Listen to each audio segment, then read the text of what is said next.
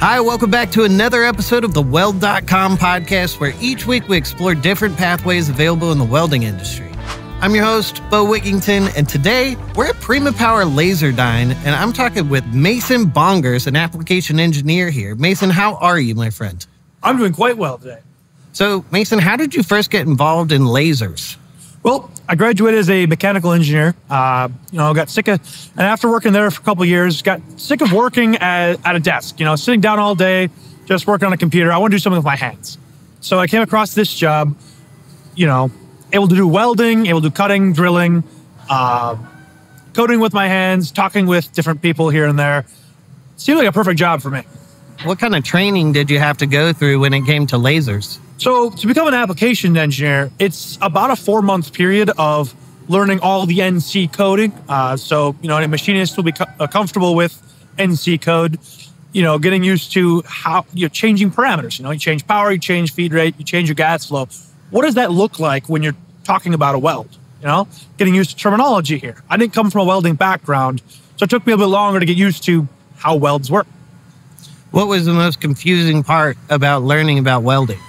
I think for me, the thing that got the most confusing, or the thing that was just most surprising to me, was gas flow is incredibly important to laser welding. I've done some welds where, I'm changing things every single time. It just looks terrible. And I change the gas flow a little bit, boop, perfect weld. Yeah, gas is very important. You don't really think about it. I know a bunch of people out there first getting into welding. There's a lot of parameters you got to keep track of when you're trying to make a good weld. And with laser welding, let's talk about the gas. What kind of gas do you typically use when you're doing welds with the lasers?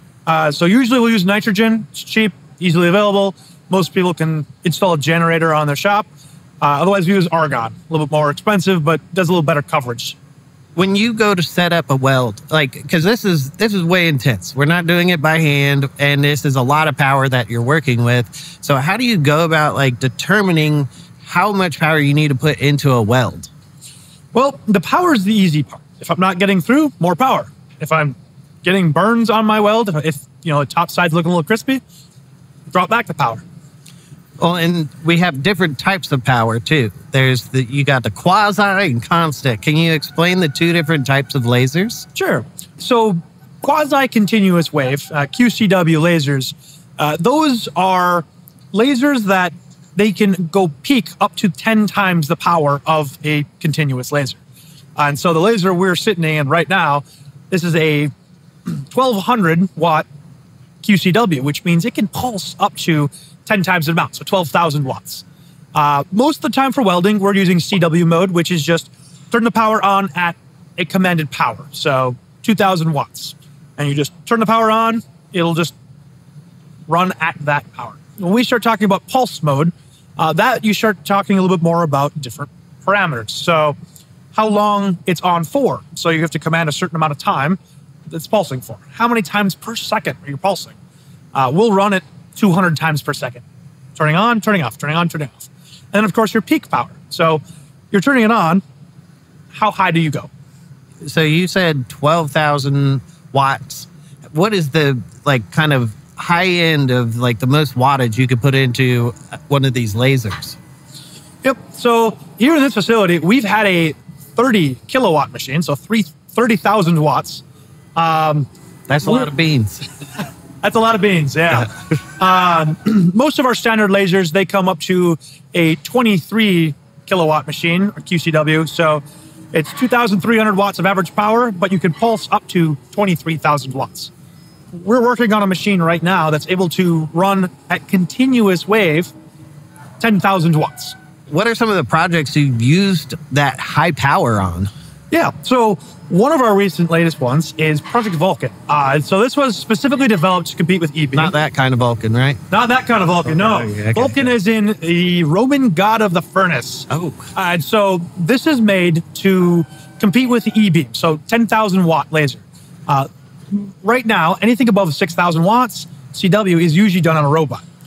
We decided to do it with a 3-axis system. More in our case, we've got 5. This is meant to, nice and stable welds. You don't have any kind of vibration coming into your melt pool. And so we've developed a 10,000 watt laser to be used with a machine head with active cooling. So we'll run water lines to the mirrors to cool them down. We've come up with a high power welding nozzle to cool, trailing after the weld itself, because your weld is so hot that if you don't cool 5 inches after your laser beam hits the material, it'll oxidize. We've come up with a wobble head. So it's a series of mirrors that will wobble back and forth at different frequencies to make a different shape. So like a figure 8 pattern or an infinity pattern, circle, even just a small line to widen your weld out. Where can people find out about that? Or is it still kind of hush-hush? It's actually being released right now. So, if you're interested more in that, I'd talk with the Laserdyne sales team. What thickness are you even wanting to use that on? I've done some welds through 3/4 inch thick steel. That's some pretty thick stuff. We don't only just weld with these lasers. What all can these lasers do outside of welding? So welding's our newest industry we're trying to break into, but drilling was our primary main staple until the last few years. And by drilling, I mean, most people, when you think drilling, we're thinking either like drilling down into the ground or, drilling holes. Like, what kind of drilling are you doing with the laser? When you're talking about drilling with these lasers, it's a lot of aerospace drilling. So when you talk about planes flying over your head, a lot of the drilling the holes in those combustors that make the planes fly, doing these blade and vanes, part of the combustor that makes the engine run, things like that. That's really small, tiny holes. I mean, you're talking 1 millimeter thick, 0.5 millimeter diameter holes that you're trying to drill through 20 millimeters of material. If I want to set up something, I want to drill 10,000 holes in it, how long does it typically take you to dial in a part for a customer? Well, if a customer sends us a part and they say, hey, can you make this part for me? It'll take me anywhere between a day to 3 days to get it all programmed up, fixture it properly, and then running the part, so 10,000 holes, I generally run the part about 50 hertz, so 50 holes per second. That's a lot of holes. That's a lot of holes per second. Well, and you showed me a little bit of the drilling when it comes to holes yesterday, where, you'll make that initial hole and then you come back in and clean it up. So, can you tell people a little bit about that process?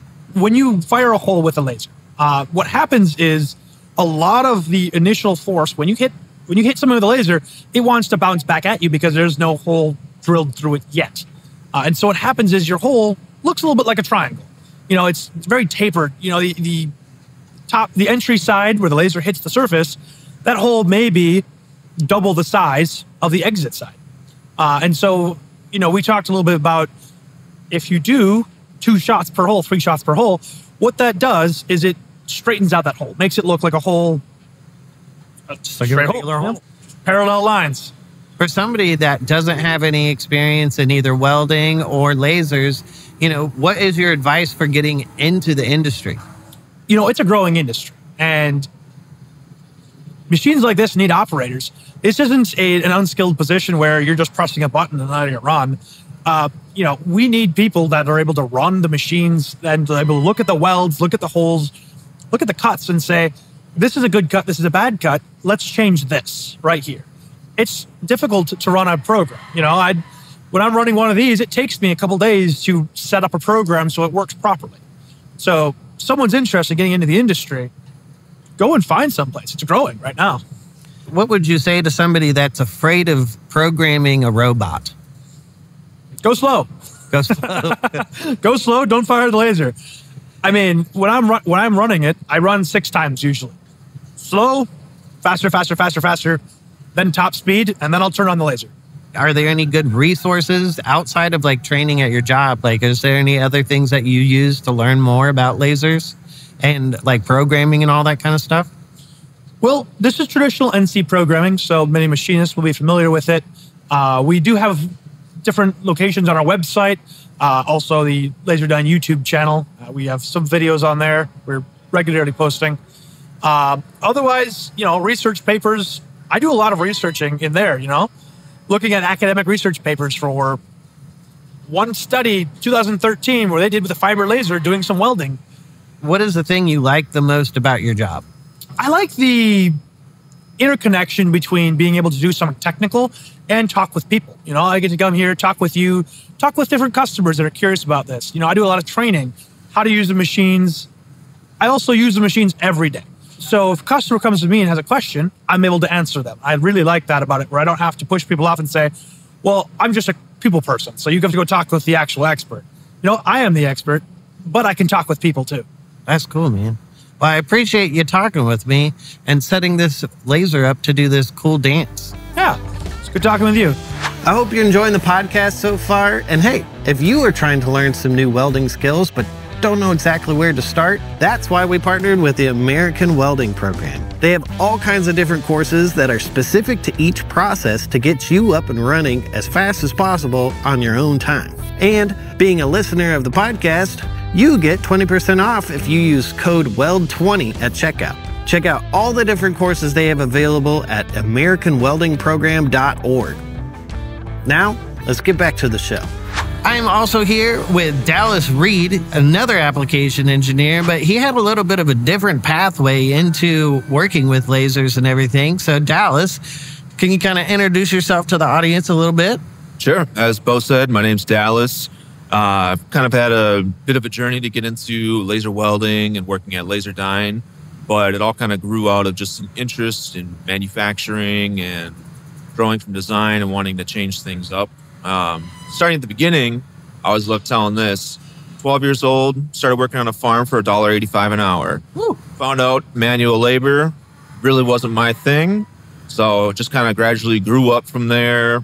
Worked in fast food, worked at a hospital, tried college, didn't really enjoy it. So forced myself into the military, got them to pay for college, and then went back and graduated from the U of M with a degree in mechanical engineering, and worked in a design and manufacturing company for a number of years in their current products engineering team. Then I took a job at a glass blowing company, and one of the new technologies that the owners had kind of been looking at was using lasers to cut through glass. As I kind of really took off with that, it kind of drove a passion in me to find another job that dealt more directly with lasers and kind of migrate out of the operations engineering world, which brought me to Laserdyne. The laser you were using at the glass company compared to these lasers, like what's the main difference? 1/10 the power. Okay. Yeah, just little baby lasers compared. Yeah, little baby lasers. They also use, rather than having a beam director head like this, where we have just single beam and point that it does, we use what's commonly known for like the marking and engraving industry as the galvo heads, galvo scan heads, where they have two mirrors in there that spin very high speeds. And I think, we were looking at like 10,000 millimeters a second plus linear feed rate, or the equivalent of it as those mirrors spin around. Whereas we can achieve very high speeds with these machines, but we're talking maybe that speed in millimeters a minute, not millimeters a second. And the other big difference is that it wasn't a mobile 5-axis machining head like we have for this. It was a stationary galvo head that you just move up and down in the Z to change your focus.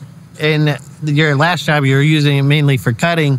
This one, you got a lot of welding applications you got to do. Did you have any welding experience before this job? In school, I probably had about 15 minutes of welding experience. Woo.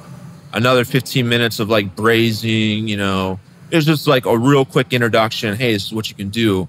But I did go through some weld training at previous jobs, just OJT, as we'll call it, with our manufacturing team. A lot of the times we have to what they call design for manufacturing. We design a part, you need to make sure people can make it. That's a big thing. As far as like the welding that we've seen here, it's mainly autogenous welding, like no wire. So that's the main thing you do. Like the most of the welds, how big are the welds you're working with? Kind of depends. I mean, we can have anywhere from like probably, say, a 32nd of an inch or a 16th of an inch wide. I think you might have saw some of those. The weld, very, very thin conduction welds. You can also get very thin keyhole welds, but it can really range. It just depends on the application and the desired outcome that people have for the parts, whether you want full penetration, more of a cosmetic weld. It can really vary, and we can do a lot. So, overcoming a challenge as an engineer. you had to learn welding, right? So a lot of, there's the battle between engineers and welders. But if there are other engineers out there that want to learn about welding, like, what's your advice about it? Honestly, check out your guys' videos as a first step. Not a paid endorsement. But I started looking at your videos and found them pretty informative. I like the way you guys kind of break down the different industries, the different types of welding, tips and tricks, how-tos, what not to do. But outside of that, if you have a friend or know someone with a welder or want to check out a technical college, which is great, by the way, taking welding classes at Hennepin Tech here. It's always just a good way. You have to want to learn, I guess would say is the biggest thing. So if you want to learn, make the effort. Check out videos on YouTube. Mason had mentioned, check out some Google Scholar for educational papers that are published.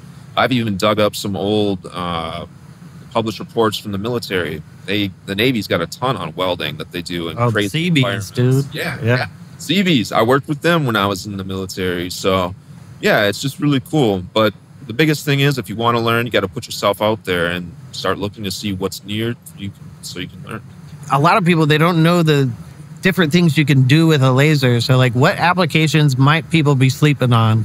It's got to be a material that's compatible with the laser, either the wavelength or able to couple with the material. Some things, all you're going to do is heat it up, but it's never going to, ablate the material or remove it or weld or, as they call, couple with it. But it's hard to say. Whenever I hear people like, oh, can we do this with the laser? I'm like, well, you say I can't, but I'm going to find a way to do it. So right now, this is kind of comedic because we're doing a podcast from inside of a laser cell, right? Yeah. There's a pretty big laser. And they don't even necessarily need to have enclosures. A lot of our systems that we sell are integrated into manufacturing lines that are open with, some kind of either protective room or protective walls around it that allow the larger parts and larger objects to be processed in there. So, and like power wise, like what can I run this off? Like, what kind of power do you need to usually run something like this? We just have it plugged into 120 volt, I think. No, I'm kidding. Yeah. I was like, whoa. No, it's like 480 volts. Pretty spicy. It's pretty spicy. Yeah. You do need a lot of power for it. 120 is not what we run on. Hey, man. Well, what is the most exciting thing that you have done at this job? Being able to travel. It's always been something I enjoyed. Don't get a lot of opportunities to do so. But in my short time I've been at Laserdyne, I've been over to Europe for a week and some change, able to check out a few different places on my trip back. Also been all the way to the great state of Ohio, too. Ooh, Ohio. But no, in previous roles, I never traveled more than, maybe a city an hour away. Yeah. So all the traveling I had done was just on my own time, which, is fine. But being able to travel for work helps break up the monotony of always being in the same building or always being at your desk. Although in the roles I've had, I've always been one that's, out and around the manufacturing floor and avoiding the desk. But getting to see different places is always fun. So if people, we've talked a lot about Prima Power Laserdyne. If they want to learn more about it or they want to get more information on the different products y'all have, where should they go? We'll have to drop that link. We're going to drop it down. It's going to be down in the show notes for you. But yeah, our website actually has a lot of really good information and papers and studies that we've done. Information people can learn from just to see what's possible for free, too. It's free. Yeah. I think we have a lot just about welding different thicknesses and materials, welding dissimilar metals. Our our bread and butter here is actually drilling. So welding is something we are getting more into the market for, but being able to drill smaller than 0.5 millimeter in diameter, and just thousands of them in different parts. So it's really cool to kind of see what can be done. Well, cool. Well, I appreciate you. Appreciate you chatting with me, man. I appreciate you having me on. Thanks again for tuning in to another episode of Weld. If you're interested in learning more about Prima Power, go down to the show notes. We're going to have all those links there for you. I want to thank you all for tuning in. And until next time, we'll see you out there.